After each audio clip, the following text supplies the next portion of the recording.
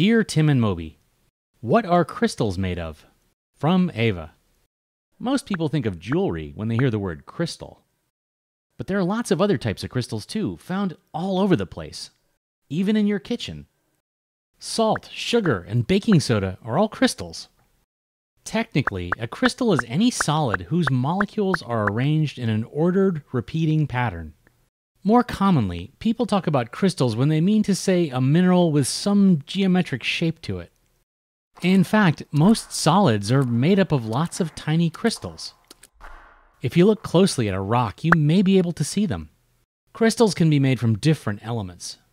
Diamonds are made from carbon, and salt is made from sodium and chlorine.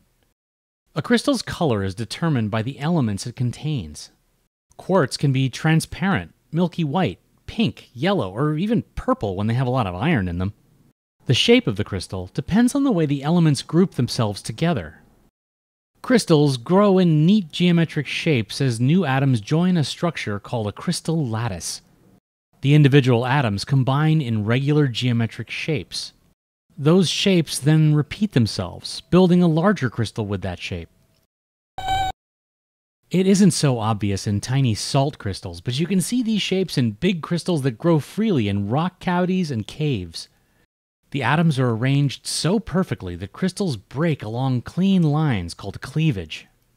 There are 7 main types of crystals: isometric, trigonal, hexagonal, tetragonal, orthorhombic, monoclinic, and triclinic.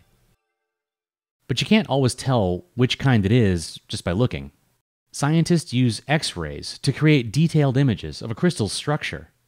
There are also liquid crystals that are like gels with both liquid and solid qualities.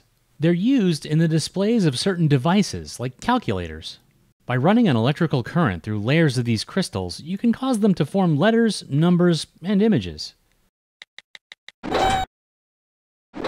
Yes, hello.